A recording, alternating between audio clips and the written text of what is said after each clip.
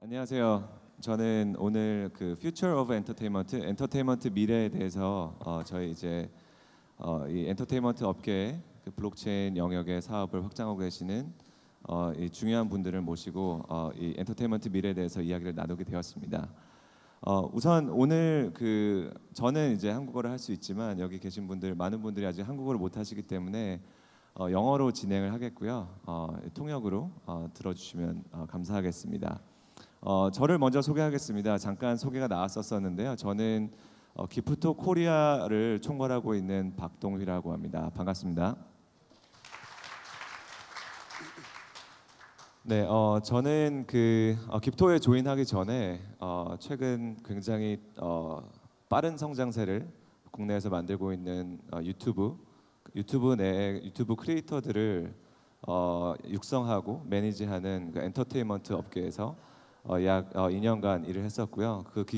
이 유튜브가 국내에 진출하면서 이 미디어 생태계가 굉장히 많이 변화를 했습니다. 그래서 그 과정을 겪으면서 이 그 새로운 시대를 맞이하는 한 가운데 있었는데요. 이 블록체인도 지금 이 엔터테인먼트 업계에서 이러한 변화를 지금 많이 만들고 있다고 생각을 합니다.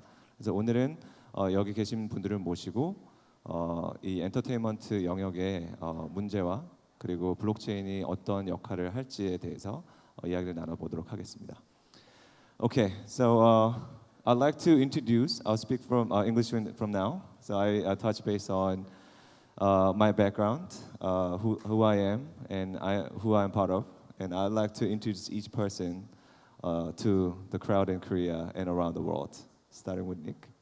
Hi everyone, really excited to be here today. I am the GM of Gifto Beijing. I actually came to the blockchain world from gaming originally. So I designed social experiences and games with Zynga and launched a bunch of key franchises globally with Zynga. And I'm really excited to talk about social and entertainment here today. Hello, I'm Juno Chang. I founded Fanship.world with my colleagues. And I'm running Fanship.world. Actually, Fanship.world is focusing on the new concept of media and entertainment company. So I will explain what is the new. So in my discussion with our panels. So I'm very honored to be here. Especially the topic is the future of entertainment. So I'm very excited. 저는 장준호입니다. 저는 한국말 할 수 있기 때문에 한국말로도 인사를 드리겠습니다. 반갑습니다. Hello, I'm Manshu Agarwal, CEO and founder of Ponder. So I come from a background of consulting and investment banking, and for the last decade I've been working in startups in California. And I had this idea of Ponder. Ponder is a gamified referrals platform.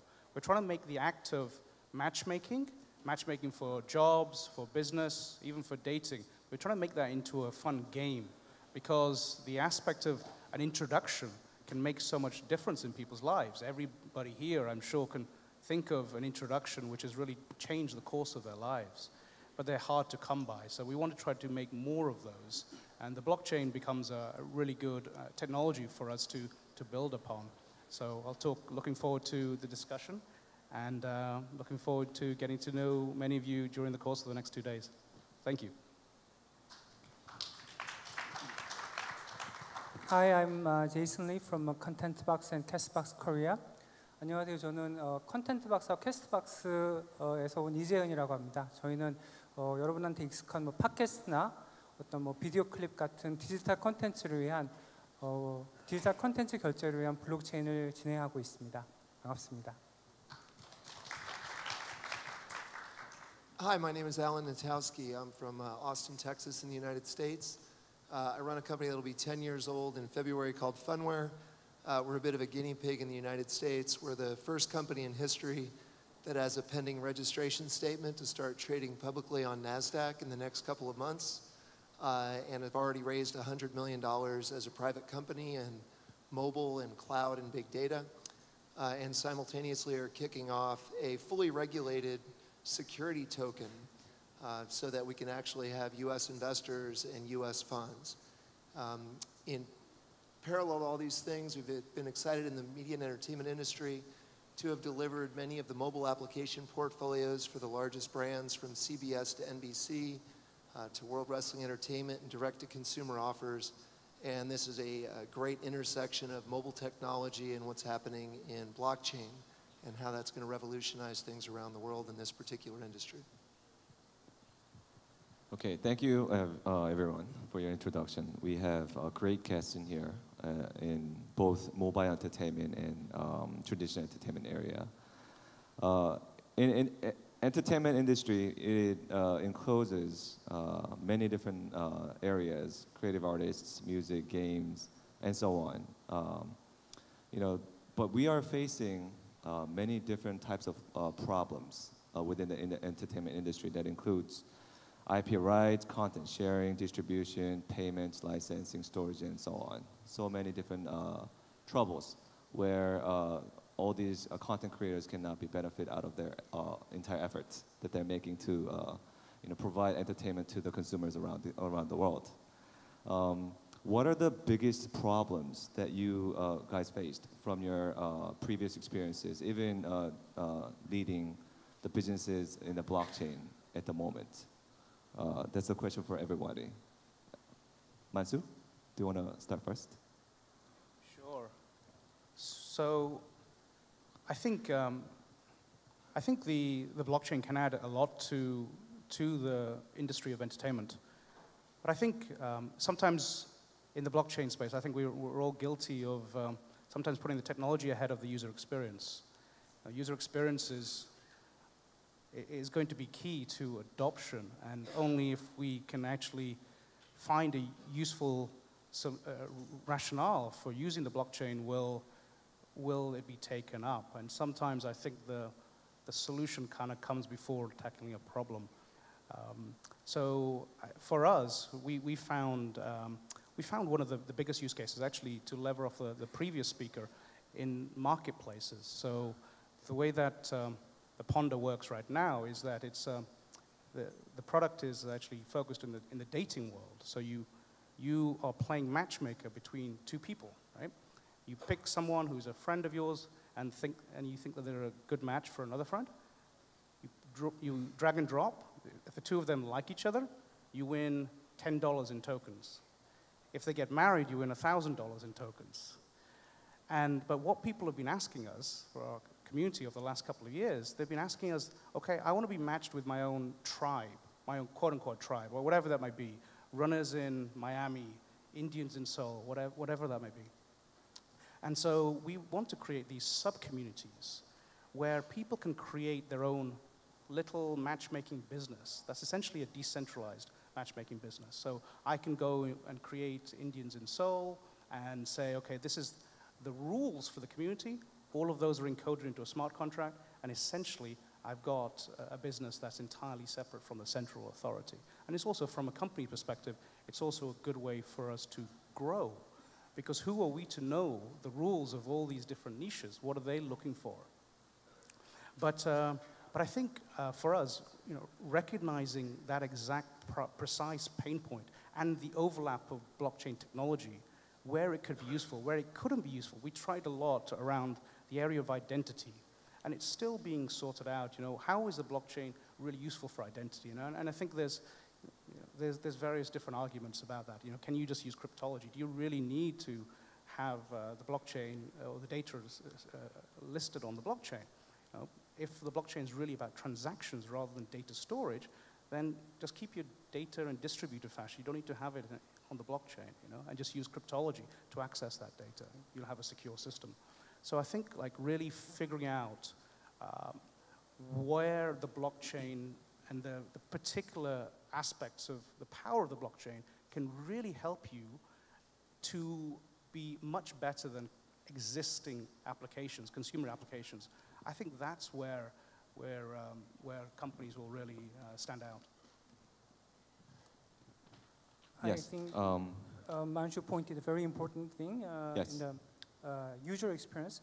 Actually, if you want to find something on the YouTube, you have to go through a bunch of lists, and you have to go through huge advertisement. And at at the end of the day, what you can find is a link to the real thing you were looking for. Actually, paid contents link. Actually, it's a bunch of waste of time. Actually, so the reason is that the giant platforms like YouTube or some giant platform like Netflix. Actually, they are focusing on not mostly of the user experience, but they are focusing on their own profit, not the profit of the creators. Actually, creators are struggling to get their own copyright or the profits, but it is not easy.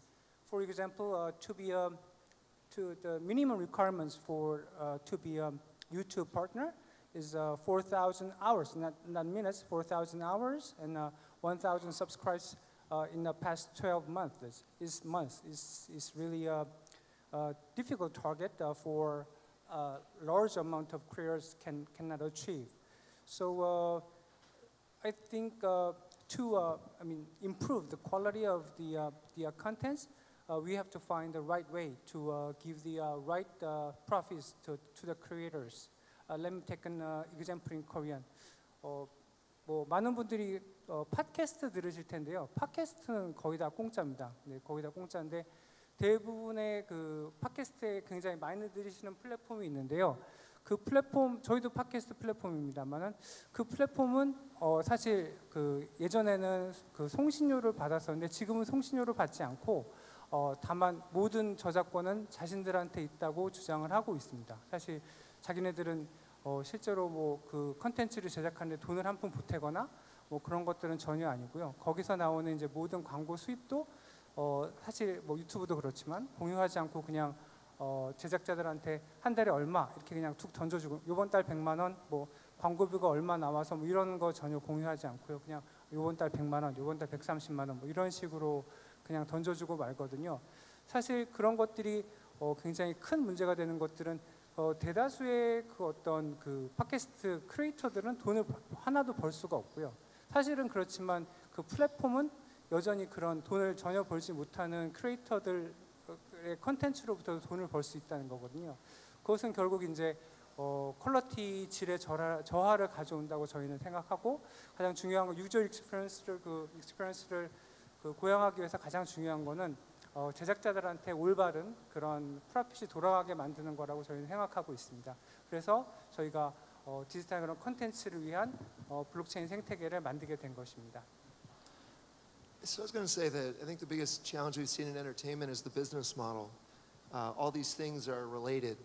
So if you're the company that is distributing to consumers, you want mass consumer adoption. Everywhere in the world, there's a different model for consuming content like World Wrestling Entertainment or HBO Go or Netflix, where it's done, even YouTube Red, by the month for a specific cost. On the other side, you have emerging markets where people don't want to use subscriptions, but they might be using pay-per-view or transaction. Simultaneous to that is the problem of the creators and the original content providers, and what is the distribution of all the money that's flowing through? What do you get as a benefit as a consumer? What do you get as a creator? What do you get as the owner of the media company? And what do the distribution partners get? So you're seeing a lot of companies in the United States, the big media companies who are going direct to consumer. They're launching over the top, and they're trying to bypass all the people in the middle through cable and satellite as a means to take money from them and engage their consumers. When you get to blockchain, though, this gets very kind of fascinating, because blockchain can be open, candid, transparent with a public ledger. You can have owners of original content decide the rules. If it's a song, how much do you get paid if you're going to stream it to others, use it for your own consumption, put it into a TV or radio broadcast or anything in between?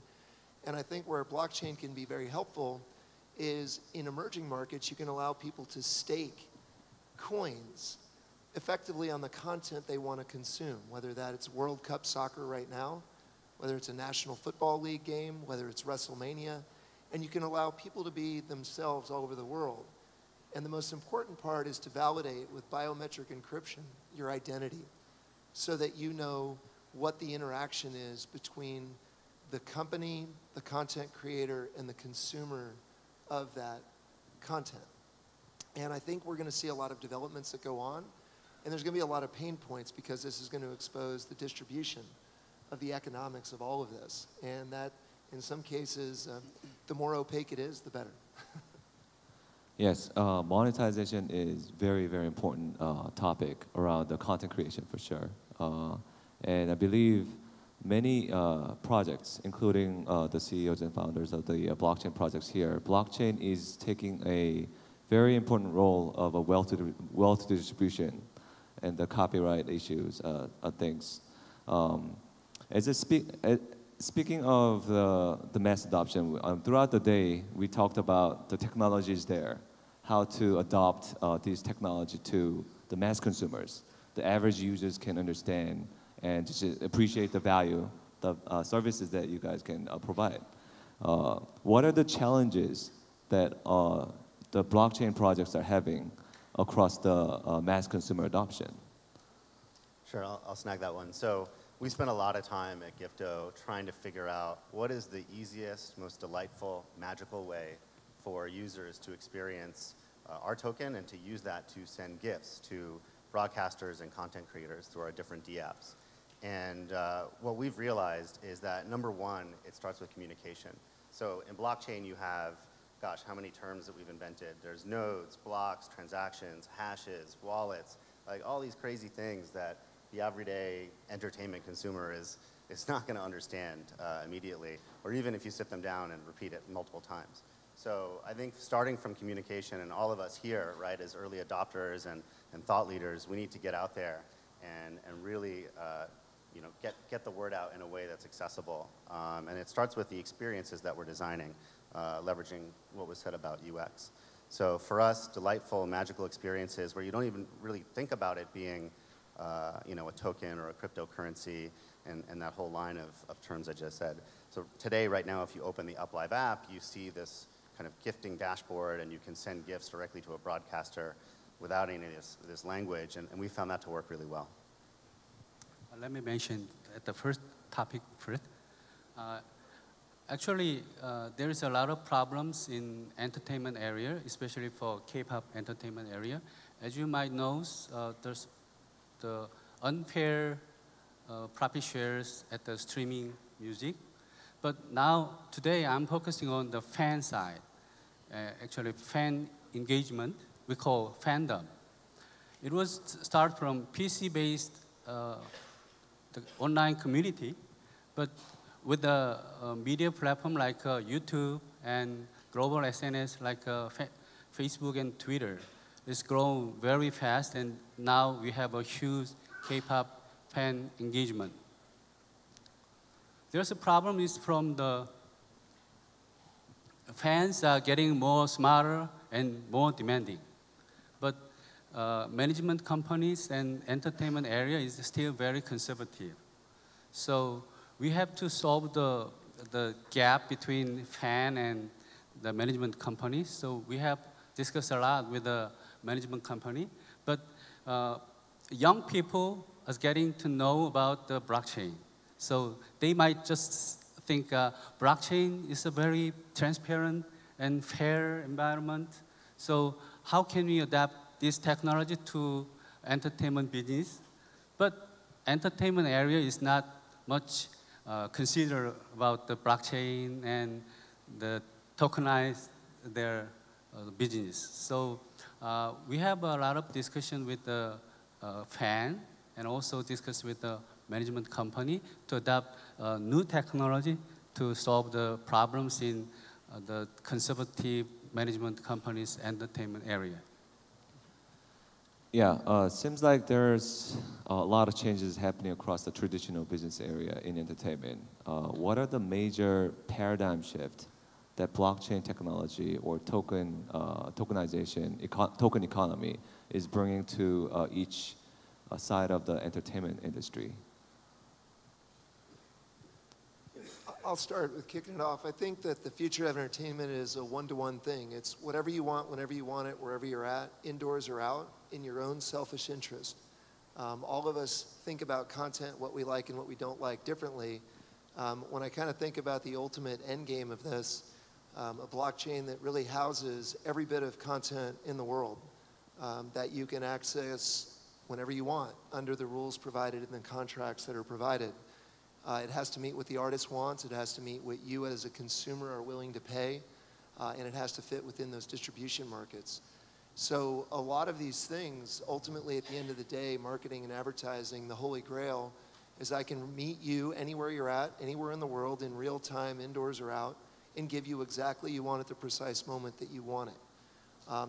That all starts with the technology, which I agree has to be transparent. When we all make phone calls, we don't say, is that CDMA? Is that voice over IP? Is that GSM?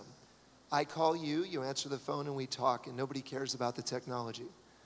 I think for this industry to evolve and to make it digestible for the traditional companies that do have a lot of power, Disney, Comcast, I mean, these aren't small companies, they're not going anywhere. The reality is that you need to make all of this transparent for consumers, make all the digital wallets and the reward system and the process just work.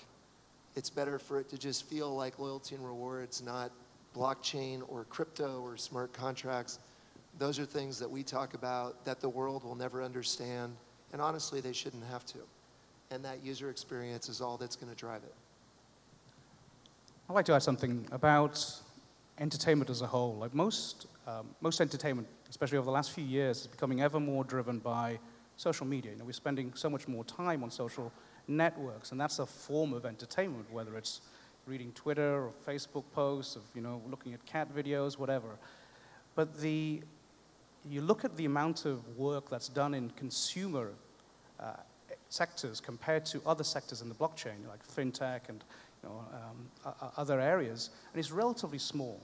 And I think part of that is because in consumer, you've got this unique situation where you have huge amounts of network effects. So any blockchain-based company that wants to compete in the consumer space, especially against social networks, somehow they've got to overcome that entrenched power of these huge behemoths. It's very hard. Even if you have a much better social network platform than Facebook, you're probably not going to be able to beat Facebook, right? No matter how many cool bells and whistles from blockchain technology you're using. So I think we've got to look at which sectors we can actually overcome, practically speaking. Social networks are going to be a pretty tough one. Other areas like where there's utilitarian aspects, such as like weather, weather apps. There's likely to be one dominant weather app because you don't really, weather's weather. You're not going to have various different versions of the weathers, right? So it's very hard for a blockchain-based weather app to suddenly come along and take the world by storm. Certain areas like travel or in our case dating, where people use many different platforms, you don't have that same monopoly. I think that's where the real kind of breakthroughs will happen to create that kind of killer app. We're all searching for that killer app, right? That will really put blockchain into the hands of everybody. And I think, in consumer, and I know entertainment, there's a lot of B2B, but on the consumer B2C side, I think those specific areas where there is an opportunity for new entrants to come in, especially if they've got some advantage that the blockchain has given them, that's where I think we're likely to find that special app that can really put a token into everybody's hands. Because if you ask the average person right now on the street in most countries, name me a single token, they won't know a single token, right? So the blockchain is still very much in the nascent stages. And how we get into the consumer mainstream, I think it has to be through smart, strategic moves in those particular areas. Yes, very, very great point. There are many matchmaking services out there, as in maybe in competition with Ponder. How do you see yourself against these mega-size dating applications out there? How do you differentiate yourself through the blockchain? Sure. So for us, the key difference is that there's a third party involved. There's a matchmaker. And that matchmaker is likely to already be married. So half our users are married. And I won't get into the specifics, the problems of the dating industry, but essentially to say that there's a lot of noise, because men and women behave in very different ways. And guys on Tinder, they're swiping right all the time. Right? They're not really caring what they're looking at. And for both experiences, that leads to a skewed problem. And so having this third party allows for cutting through that noise. But where we're using the blockchain is for smart contracts specifically, for communities, so that people can create their own sub-community. Now, we've been in dating, but now we're moving into the job referrals market. And job referrals is very similar in that you're connecting a company that you know of, whether you're a current employee or former employee or vendor, with people in your social network that could be a good match for that. And every company wants referred candidates. Referred candidates are always the best. They stick around longer, they're cheaper to close, et cetera, et cetera. So by making it into a fun game, more referrals can be generated, more matches can be created. And so with the blockchain, we can create specialist sub-communities like elite Java engineers in Santa Monica. They've got their own special rules about how to behave, and those can be encoded into a smart contract, and the token will be the medium of exchange between, for the different transactions that occur. So yeah, we found the blockchain specifically is very valuable on that smart contracts area.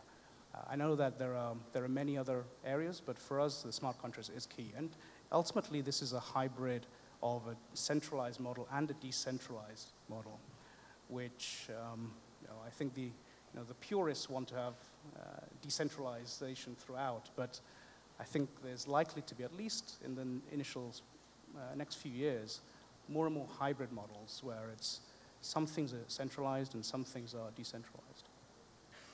Yeah, speaking of game, I see Nick coming from a game industry. How do you see blockchain integration to mass consumer products like games? What's the pro and cons around the adoption? Sure. So one of the things that really attracted me to this industry actually is if you think about how these different chains are designed, they all have different rules and different ways to incentivize and shape behavior among the miners, among participants, among token holders. Actually, blockchain design is game design. And if you want to encourage a certain kind of behavior or unlock a kind of behavior among users, including building something that has a wave of mass adoption, then you need to think about it like a game designer would think about it. You need to be iterating, you need to be thinking about reward schedules, that combination of visual and other assets, now that we're talking about entertainment here. And so I think not thinking about it as a database or some of these other very narrow kind of technical things, but thinking of it as a game that you're designing, even if your product isn't a game, because ultimately that's what makes products grow. On the pros and cons, I think the pro of blockchain in terms of its role in entertainment is that, like most technology that's new and still working out its kinks, cuts its teeth in entertainment. And so, certainly among teams that have less of a spotlight on them, you have a bit of leeway to take risks, to take creative risks, to take partnership risks, and try something new. And so blockchain offers an opportunity for those who are ambitious to be the first out there with something truly groundbreaking, which has its own distribution benefits. The cons on the flip side as well. Yeah, I was going to say, to build on that, I think it's useful to look at Facebook and Google, because if it wasn't for blockchain, I think it would be very difficult to disrupt them and dramatically alter their financials. So when you think about entertainment, which Facebook does, Google does, entertainment companies do, what's profound is that at the end of the day, there's a user, and the economics of that user are largely to be exploited for the company to keep the money and the user to get nothing. So the whole reason that we entered into this space is when we saw more than 2.5 billion users around the world through mobile applications on the software we provide, we started realizing that we can solve this problem. You can create an identity that's a sovereign self-identity that's used, whether it's gaming or content consumption or anything you do online. And you can actually allow you to get in charge of you again. You control your identity. You control your personal information, your data. Most people think Facebook and Google make money from ads. They actually make money from audiences. And when you're in the entertainment industry, you need to reach very specific audiences that want to consume your content. So the reason we wanted to look at blockchain is we wanted to set up an ecosystem like a game where you can incent people by giving them Phuncoin to effectively use that smart contract to say, you can take all my information you want, even personally identifiable information. You can put me into segments for the companies that want to reach me, but you're going to pay me for it. And that's profound to disrupt Facebook or Google because everything they built was never to protect your identity. You are the product. We are the product. And so you need to do, I think what blockchain provides is a mean to say, if 70% of corporations want to spend with someone other than Facebook or Google, the willingness is there, but they're only going to do that if they can reach those audiences. What kind of effort are you making, Jason, to bring these consumers to different options, different benefits that is provided by Content Box? Yeah, like Alan just said, not only the personal information, all of their contribution like comments or reviews are really, really valuable for other users to save their time. Actually, we have to construct a very transparent incentive, as you said, to those contributors. Actually, users are the contributors. Actually, they can. So actually, we have our own My Wallet inside, and then users don't have to know whether it's a blockchain or something spooky thing or not. They just have coins or real money inside the app. When they make comments or reviews, or they help us to elaborate or get rid of those crap contents from our app. And then they get incentives, and then they can use those money to consume their contents. Yep. As in content, entertainers in Korea are very, very hyper competitive industry. There are many, many young talents are competing against to be seen by consumers, seen by audience. How are you trying to help from the fanship point of view, Juno? What type of message are you trying to send out to these young talents? Yeah. I think there must be two groups. First group is very good at this kind of new environment. So entertainer or the content creator and artist can be very ready to meet the fan directly in person, or they can make a lot of new chance to get a profit or get a fan. But the other group is still very conservative to meet a fan directly. So we would like to make some platform for help both of them. So the first group is very much good at the token economy.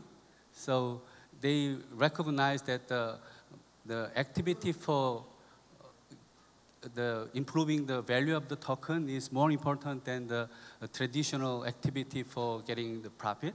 So we would like to put together in one platform to help them.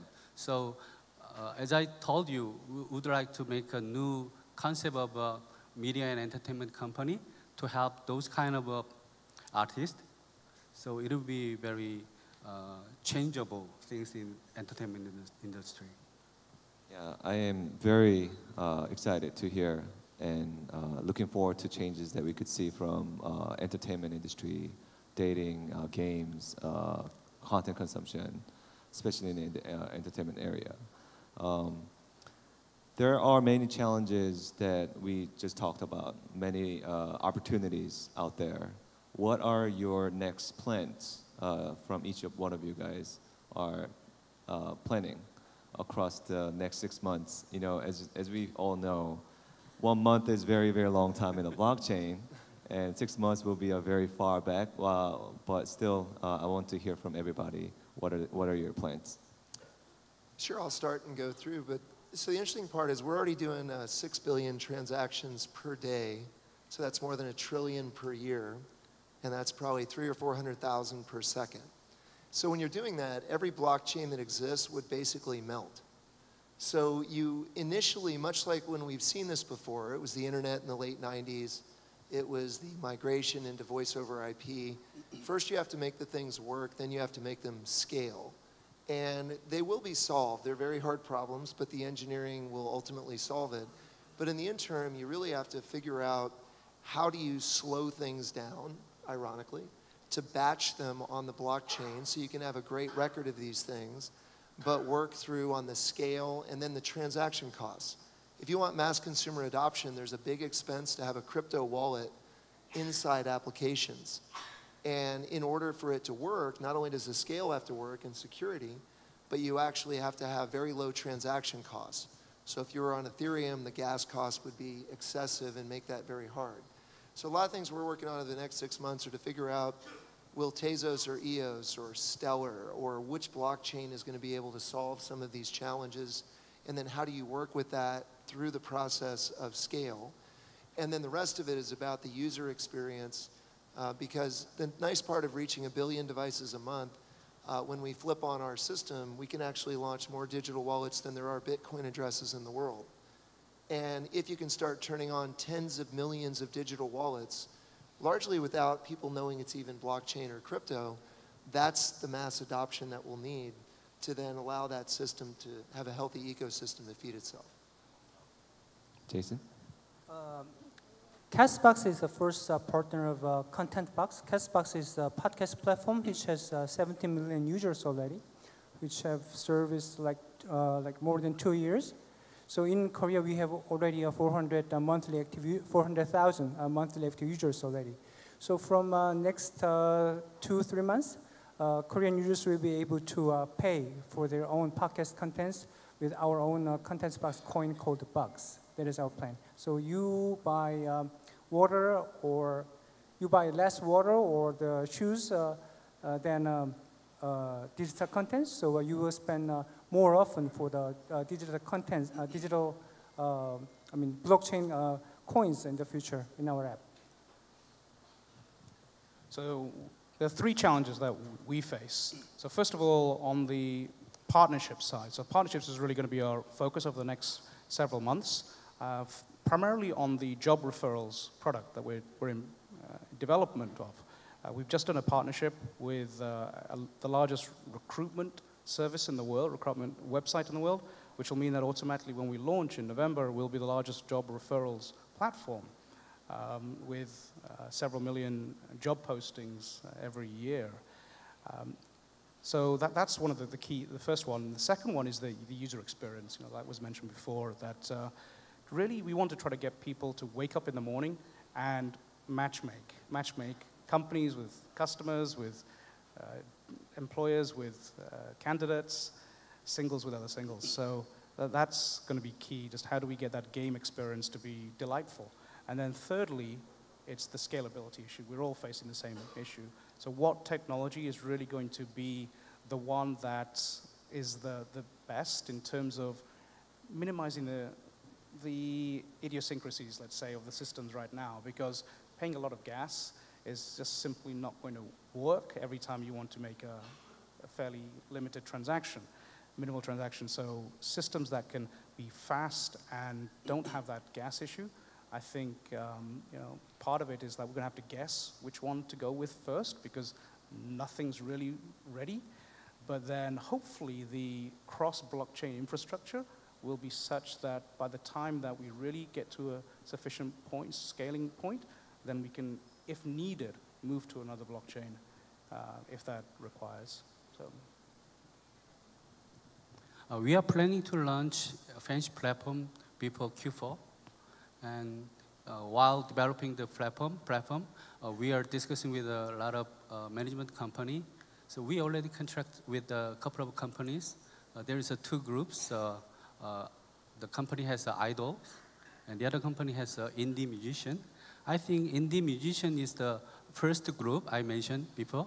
So they are very familiar with the fan directly, even though they don't have a big fandom, but they are very familiar with meeting with the fan, and they are recognize the token economy.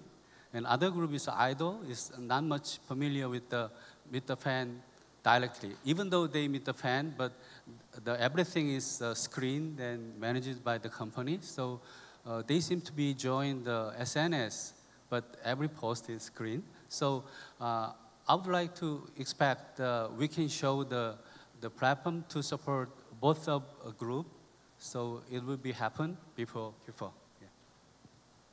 I'll talk very briefly about what we've done, and then building off of that, what we want to accomplish in the next 6 months. So in the past 6 months, besides our very successful ICO, we've been able to bring Gifto into the UpLive live streaming app with 35 million users. And today, users all over the world in Android, iOS, on web, are using Gifto to buy gifts for broadcasters. That's a huge, huge milestone for us, going end to end, all the way through to consumer usage of the token. We have a bunch of other dApps already in development, some that we're just rolling out, some that have actually been rolled out today. And over the next 6 months, we want to see those daily transactions on-chain, visible to the whole world, as defined by real consumer usage, put us all the way at the top. #1, daily transactions would be what we would love to see. Yeah. Yes, it seems like the blockchain still has a lot of challenge to tackle within the technology, as well as the mass consumer adoptions, increasing customer experiences. This consumer experience is the most important part of any services around the world. It is very common. So I hope the insights that all 5 gentlemen shared will actually help bring positive change to the entertainment industry in the future. We're looking very much forward to find more successes around Ju and around future blockchain projects in entertainment. Thank you very much.